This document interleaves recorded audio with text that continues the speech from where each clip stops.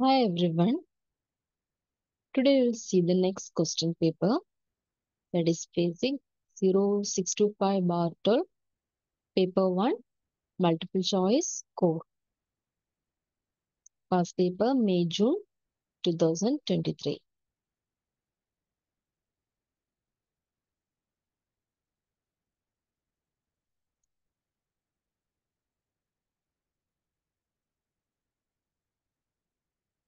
So first question is, which single apparatus is used to find the volume of solid cube, and which single apparatus is used to find the volume of a quantity of liquid?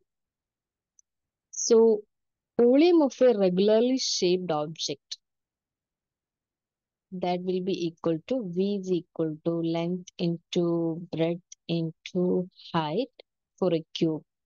So this can be measured with the help of a ruler.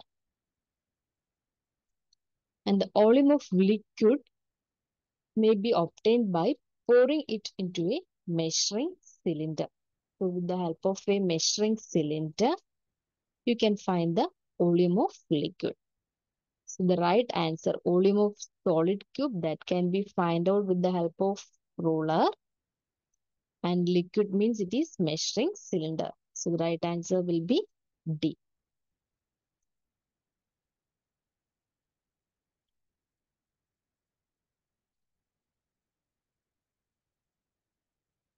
Next question. The speed time graph represents a short journey. Which distance time graph represents the same journey? So here we can see it is due to acceleration. The speed graph is due to acceleration. So in this four graph, it is given distance time graph. So when it is accelerating, the distance time graph, it will be increasing exponentially with respect to time for acceleration. So the right answer is B. It will keeps on exponentially increasing with respect to time in the case of accelerating graph.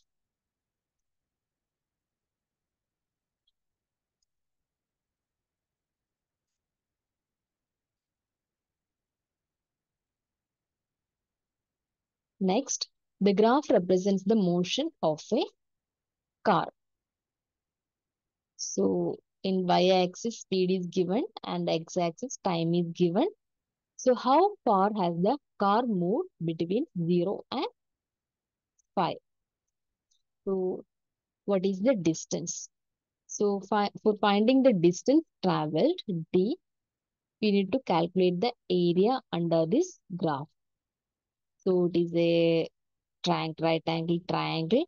So you can make it as half B into H. The area under this graph will give the distance, and B can be equal to 5 and height is equal to 10.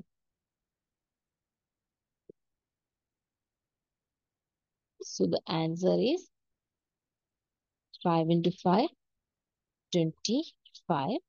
As it is distance, the unit is meter. So we know this unit of speed will be meter per second. And time it is second. Second and second will get cancelled. And the answer will be 25 meter. That is C. Next, which statement about mass or weight is not correct? Mass and weight that can be measured with the help of a balance. Mass can be compared using balance. Weight also can be compared using balance.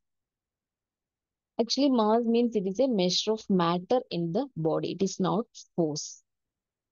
And weight is actually force. So these all statements are right.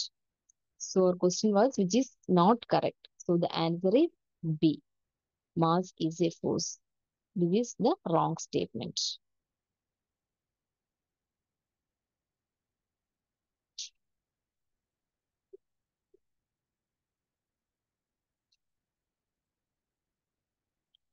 Next, which two quantities must be known to determine the density of a material? So, density can be written as density equal to mass by volume. So, density depends on mass and volume. So, here the right answer is B, mass and volume.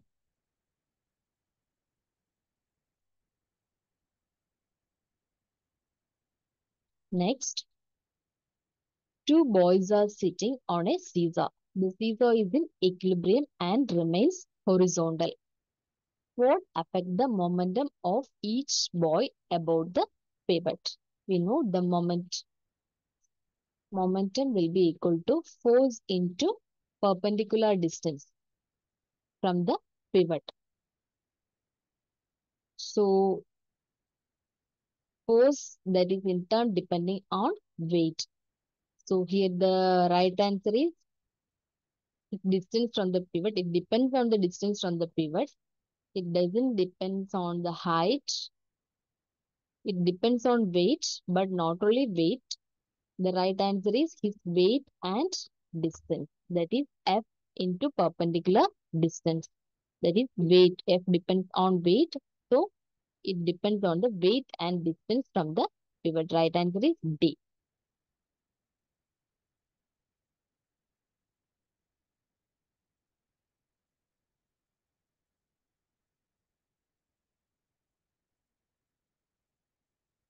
Next, a uniform meter rule is pivoted in equilibrium at 50 centimeter mark. A mass of 25 gram is placed at the 30 centimeter mark on the rule. What is the smallest mass that can be placed on the rule to restore equilibrium? So you are having a rule. It is a uniform rule pivoted in equilibrium at 50 centimeter mark. Let this be 0. Let this be 50 centimeter. So at around 30 centimeter, a weight of 25 gram is there. So for restoring equilibrium, what is the smallest mass? So for finding smallest mass, we need to take the maximum distance. So here it is that equilibrium means the total length of the rule will be 100 centimeter. And from this point to this point, it will be 50 centimeter. So we can equate the clockwise moments and anti-clockwise moments. So here force into perpendicular distance from the pivot. This is force 25 gram into perpendicular distance is this is 30, up to here it is 50. So this length it will be 20. So 25 into 20, that is equal to, we need to calculate the weight x. The mass need to be calculated. So x into 50. So x is equal to 25 into 20 divided by 50. 0, 0. This will be 5 times. 5 into 2, that is 10. So the right answer will be 10 grams. B.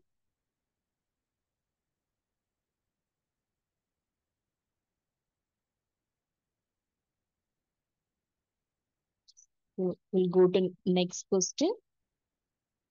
A uniform beam XY is 100 centimeter. So the total length it is 100 centimeter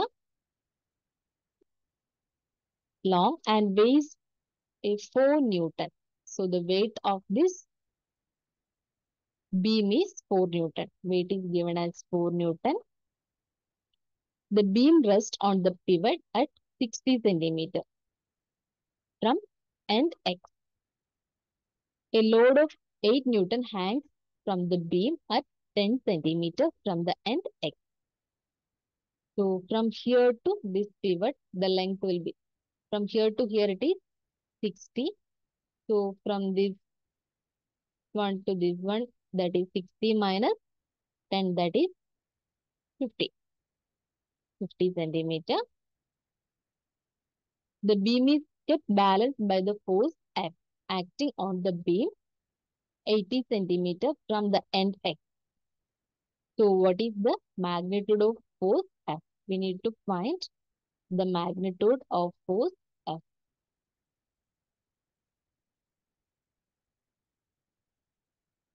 So the weight of the beam itself, which acts at its center, that is 10 centimeter. This is the center of the beam. That is from 10 centimeter from this pivot. Exerts a clockwise moment. So this clockwise moment will get added up with this moment. So we can write it as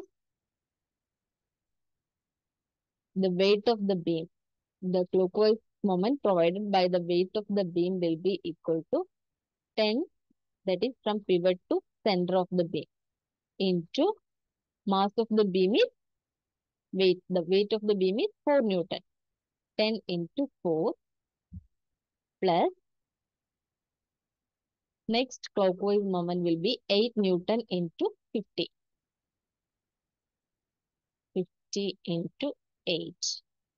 That will be equal to the anti-clockwise moment, that is from pivot to this length. It will be equal to from here up to here it is 80, up to here it is 60. So this length will be equal to 20. So F into 20. So 40 plus 15 to 8, that is 400, is equal to F into 20. So 440 is equal to F into 20. So F can be written as 440 divided by 20, that is 22. So the right answer is 22 Newton.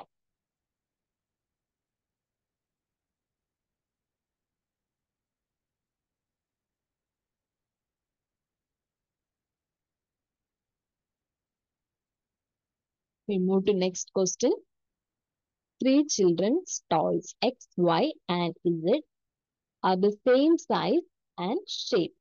They have weight at different positions inside, so that the position of the center of gravity of each toy is different. Each toy's center of gravity is marked P. So for X it is downside near the point of contact, Y it is around the middle, and Z it is on the top. Which toy is most stable? Which toy is least stable when balanced in the position shown?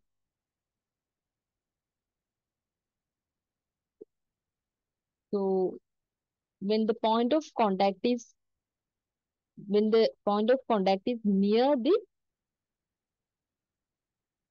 weight, the stability will be more. So we can tell X is more stable as the point of contact it is near the weight, and Z will be less stable as it is far from this point of contact. So the right answer will be B. That is X is more stable and Z is least stable.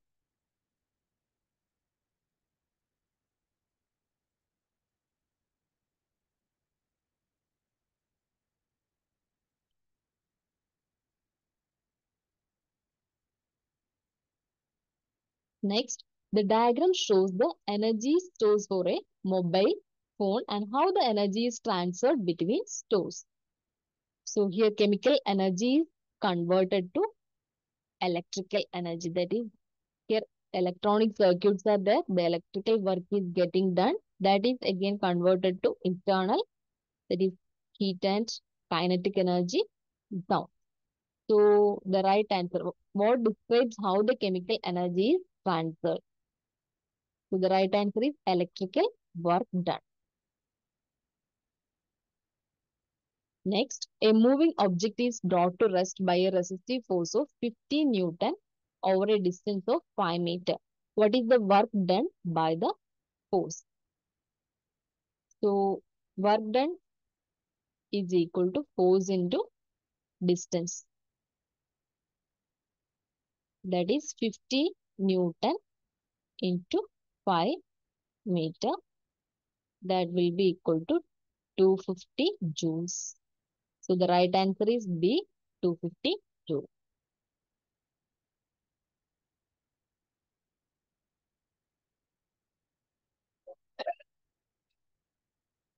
Next, which two physical quantities must be used to calculate the power developed by a student running up a flight of steps? So the power of a device is the work it does per second. So power depends on the work done per second. That means time. Work done and time. So the right answer is it depends on work done and the time taken only.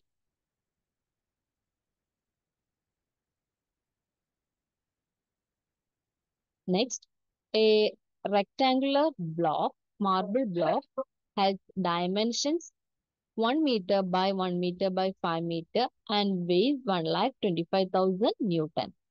The marble block is stored with the long side resting on the ground as in diagram 1.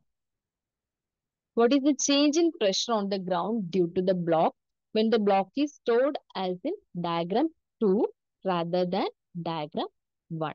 So we need to find which is exerting more pressure. So pressure is equal to F by force by area. So in the case of first diagram, the pressure can be written as force, that is already given 1,25,000 Newton divided by area. So it will be 1 into 5, that is 5 meter square. And for the second case, pressure can be written as force divided by, here the area is just 1. So here the answer will be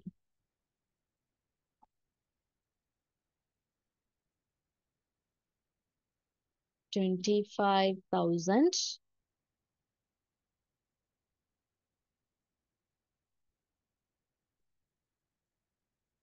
And here it will be 1,25,000. So we can see here this exerts more pressure, that is it is 1 lakh more than, here it is just 25,000 and here it is 1,25,000. So it is diagram 2. There exerts more pressure, it is 1 lakh more than this diagram 1. So the right answer is an increase of 1 lakh Newton per meter square.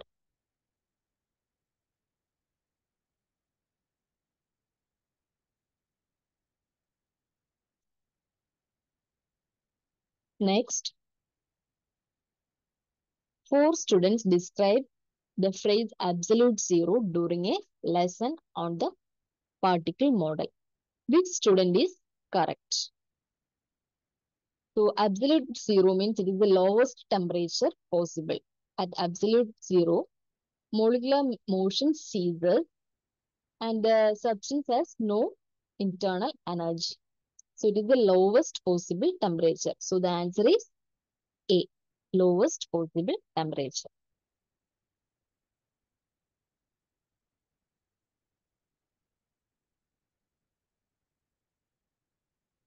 At the surface of a liquid, the more energetic molecules can escape from the liquid into the atmosphere.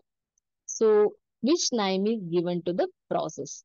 So when the molecules are escaping from the liquid, we can call it as evaporation. So the right answer is C, evaporation.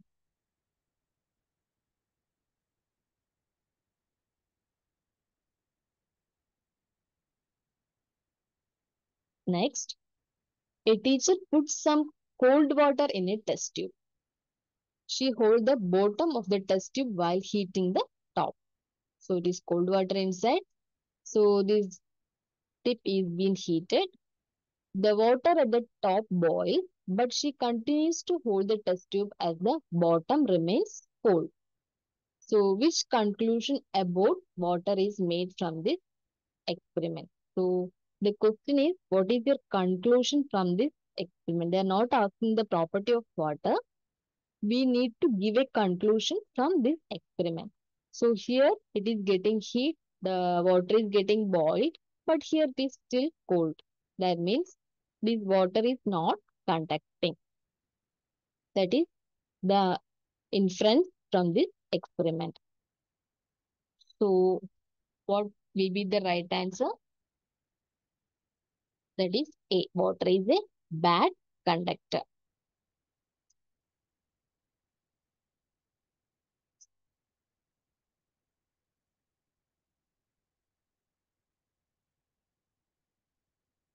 Next, the diagram shows a waveform. So what are the amplitude and the wavelength of this waveform? So amplitude means from the zero crossing point to maximum distance. What is the peak value? That will be the amplitude. That is 3 centimeter. So amplitude is 3 centimeter and wavelength means from one node to next node. You can calculate in that way or the distance of one full cycle. That is here it is given 4 centimeter. Half wave is 4 centimeter. So full wave will be 8 centimeter. In either way it can be calculated. So the wavelength is coming 8 centimeter. So the right answer is B. Amplitude 3 and wavelength 8 centimeter.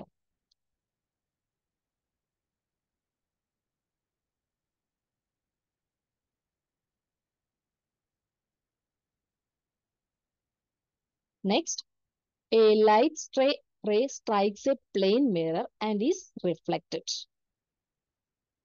Which angle is always equal in size to the angle of reflection? So angle of incidence and angle of reflection are always equal. So this is your normal ray. This is angle of incidence and this will be angle of reflected. So these two will be, if it is hitting on a plane mirror, this angle of incidence will be equal to angle of reflection. So which angle is always equal in size to the angle of reflection? So it will be equal to angle of incidence. Angle of incidence means the angle between incident ray and normal. So the right answer is B. The angle between incident ray and normal to the mirror.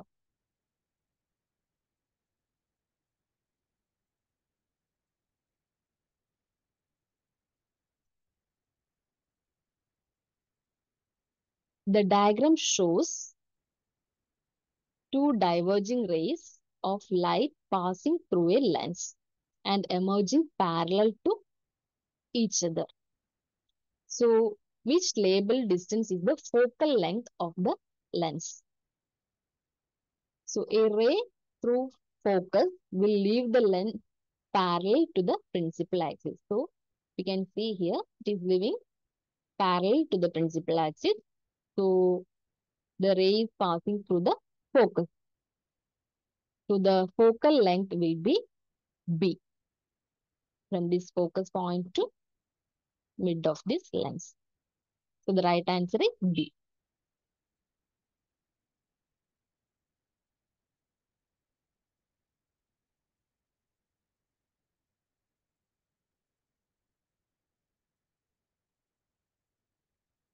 Next, A beam of light consists of yellow and blue light. The beam of light is incident on a glass prism. Which diagram is correct?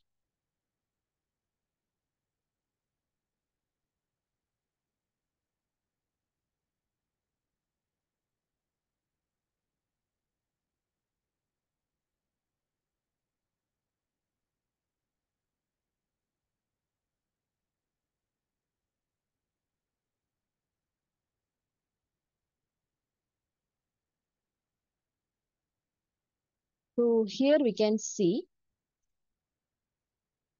when a beam of light is passing through a prism, it is getting refracted. And this violet, blue, it will be deviated more, and red, orange, yellow, it is deviated less.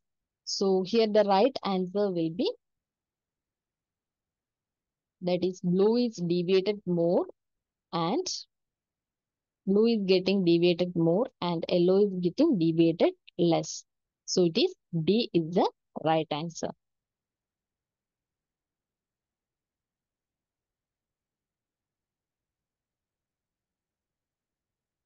Next, two devices shown use different types of electromagnetic waves. One is, here you can see an X-ray machine. Medical scanning is done with the help of an X-ray machine. One remote controller is there. So which type of waves are used in these devices? So for X-ray machine, we'll be using X-rays, and remote controller, these electrical appliances using, will be using infrared rays. So the right answer is C.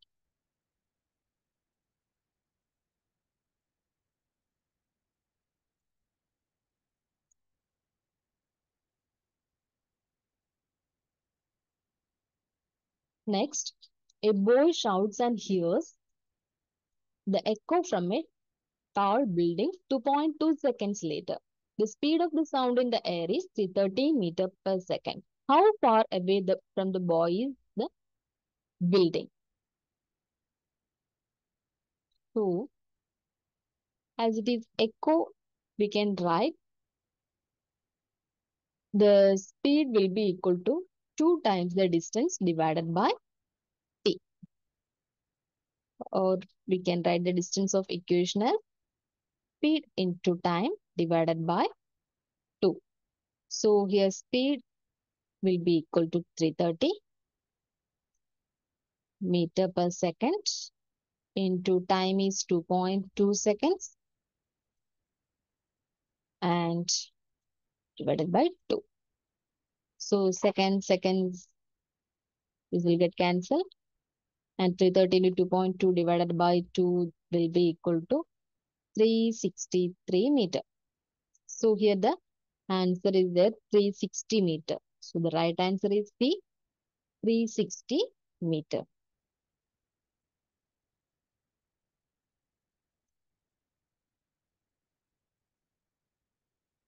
Next, the magnetic field of a bar magnet can be represented by magnetic field lines. Which diagram shows two magnetic field lines correctly? The magnetic lines of force is always from north pole to south pole. So it will be from north pole and it will be towards this south pole. So we can see here, check the arrows. So the right answer is A. This going out from this north pole, and here the arrow is inwards towards south.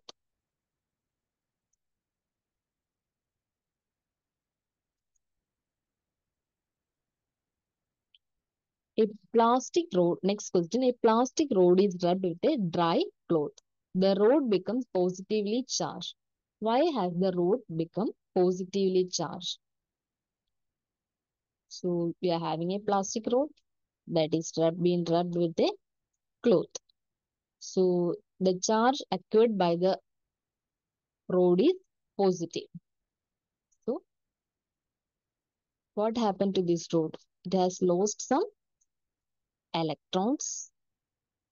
Some electrons have moved towards this cloth. That's why it has acquired positive charge. If it is gaining electron, it will be negative charge. It cannot gain neutrons. It cannot lose neutrons. It has lost some electrons. That's why it is positively charged. So right answer is C. It has lost electrons.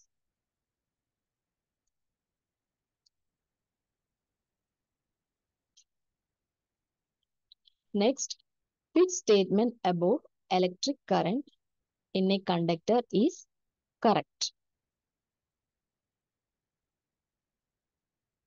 In a DC circuit, the electric current gradually decreases along the conductor. DC means it is a constant current. Actually, this is the graph for DC with respect to time. It is a constant current. And this will be the graph for AC.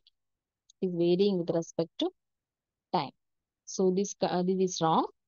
Next, in a DC circuit, free electrons flow back and forth. It will not happen. That's also wrong. In an AC circuit, the electric current remains exactly same all the time. It is fluctuating. It is varying. So this is also wrong. In an AC circuit, the flow of charge changes continuously. That is right. The flow of charge will be changing continuously in the case of AC circuit. So the right answer is D. Next, which circuit can be used to measure the resistance of a resistor? So for measuring resistance, we can use Ohm's law. So in Ohm's law, we need two parameters, that is voltage and current. So if we know the voltage and current, we can find the resistor value. So for finding voltage, we need a voltmeter. For finding current, we need ammeter. So for finding current using ammeter, you need to connect always in series with the circuit. And for finding voltage using voltmeter, we need to connect always in parallel with the circuit. So we'll check which one is connected, whether voltmeter is connected in parallel. In this, voltmeter and ammeter is connected in parallel. So the circuit is wrong. Here you can see voltmeter is connected in parallel with the resistor. Ammeter is connected in series. So this circuit is right. So the right answer is B. Voltmeter needs to be connected in parallel with the resistor and ammeter needs to be connected in series with the resistor.